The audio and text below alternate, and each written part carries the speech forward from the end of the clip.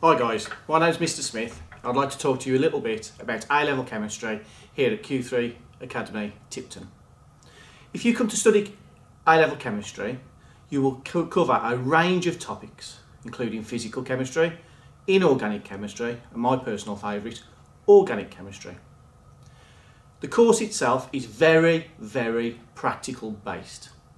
And with that in mind, I'd like to show you some of the equipment that you'll be using if you come to study chemistry with me. As you would expect, much of the A-level chemistry course is practical based. Many of these practicals require the use of specialist equipment, such as what we have here. This is a burette.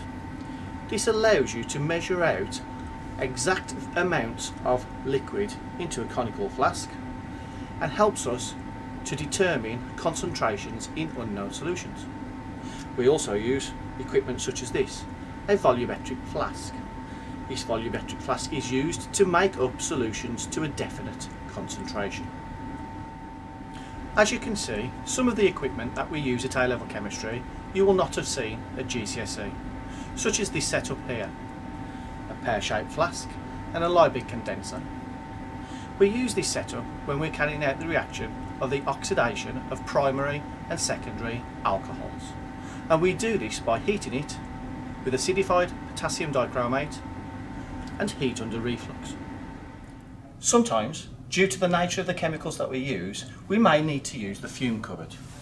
This allows us to work safely and any harmful fumes to be taken away and extracted outside. My experience of teaching A-level chemistry has shown me that the course generally engages pupils and they find the practical aspect exciting. There are many careers you could go into after studying A-level chemistry. Indeed, you could go on to study chemistry at university, just like I did. However, the skills that you build during the A-level course are useful in a whole range of aspects. The problem-solving skills that you will develop are useful in a number of industries. Industries such as the medical industry, pharmaceuticals in particular, prize A-level chemistry.